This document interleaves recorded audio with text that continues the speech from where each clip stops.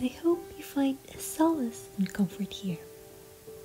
So, fall is finally upon us. Today, I'm gonna show you what I did to sort of transition myself from summer to fall. I started off by making my bed and changing the cushions to the colors of autumn. I also started embroidering my cushions, which I haven't been successful so far, but I will try my very best to finish it next week. This is my first time trying embroidery, so I'm excited to see the finished outcome. This is what it looks like so far. I've also changed my throw to the colors of autumn to kind of match my cushions. After this, I headed downstairs to start my day. Here is my mom opening the blinds.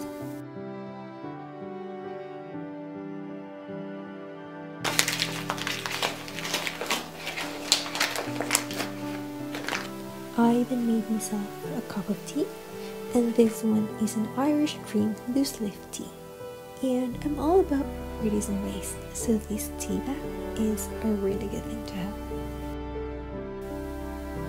I love tea in the morning. It warms my body, and the smell of tea, especially this one, lifts my spirit. I filmed this on a sunny Sunday morning, and I took advantage of the warmth of the sun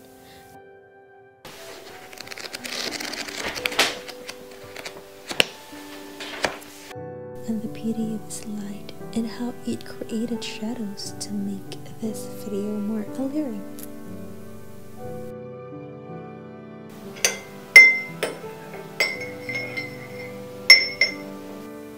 I started reading Where the Crowded Sing, and I'm only in the second chapter. My work schedule has been hectic lately, and I'm still trying to find balance between watching the shows that I want to watch, reading the books that I want to read, creating the crafts that I love doing, cooking, cleaning, and also spending time with my loved one. What about you? Are you on the same page as me? Do you also sometimes feel that there is not enough time in a day? One of the ways of how I avoid juggling everything is by scheduling and planning my tasks and things that I want to do on a weekly basis. And I mainly do this on a Sunday to set my week ahead, and then I break it down on a daily basis. Here, I am just writing my work schedule. I still work in shifts, so here I'm just writing down my schedule, and this includes the things that I'd love to do, such as filming for YouTube, editing, doing crafts, and what movies I should watch in that day, and which day I want to read my book. I've been journaling digitally, but since my work includes facing the computer for a long period of time, I tried to cut down my screen time, and so I decided to journal in a traditional way. And this notebook and pen are gifts from my friend and work colleagues.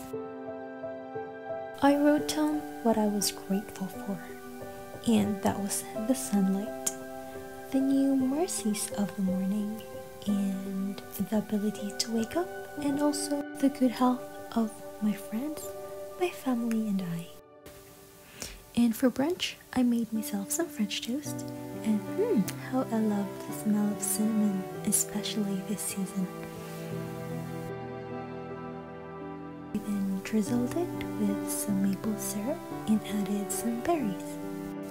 Today, I have set aside my summer clothes and placed my autumn clothes on my clothing rack. I've decided to change my consumer habits by stopping fast fashion shopping. Therefore, most of these clothes are thrifted from our local charity shop.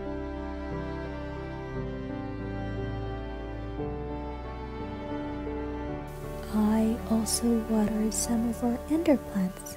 This aloe vera, which we have for years, is still thriving and spreading new leaves.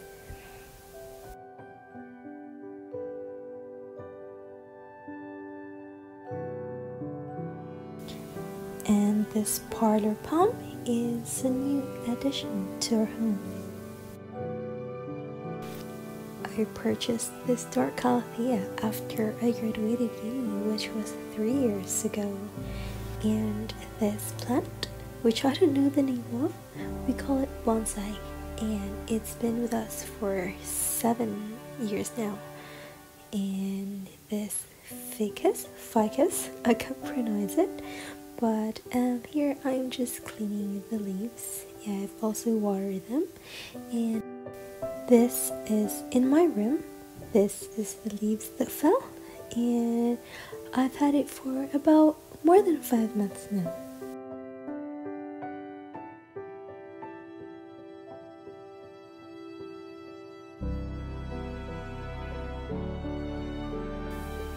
Later that evening, I lit a candle, and this candle smells like chocolate, as if you've entered M&M's world. I love painting my nails, and these nail varnishes are actually given to me by my friends. And they're such cute colors, and I feel like they're my signature nail colors. So I started off by putting a base coat, which is technically a top coat, but I feel like they do the same thing. So I just did that.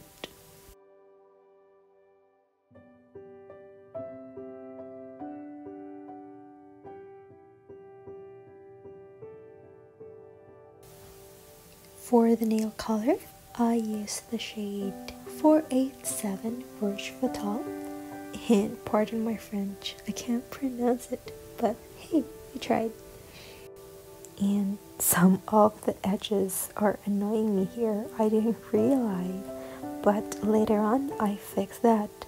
And so while I am painting my nails, I thought I would chat with you. I'll tell you what my favorite things about autumn. And so here we go. I love the smell of cinnamon, as I mentioned earlier. I love the colors of the leaves and how they change and fall, and the autumn breeze, and soup and warm foods. What about you? What are the things that you love about this season? And while I continue to paint my nails, I thought I would share a little anecdote.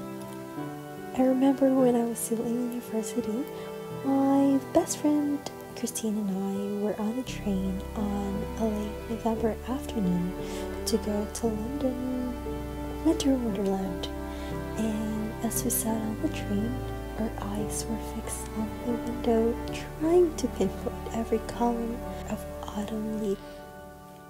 There were dark amber, bright and burnt orange, green, yellow, brown, and as we were chatting, she shared a quote that she read on Facebook, and it said something like,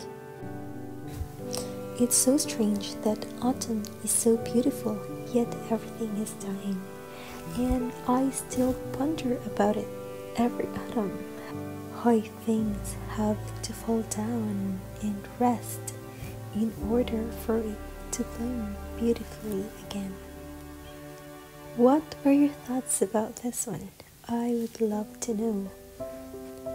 Thank you for joining with me in this video, and I shall see you next week. Take care, and thank you.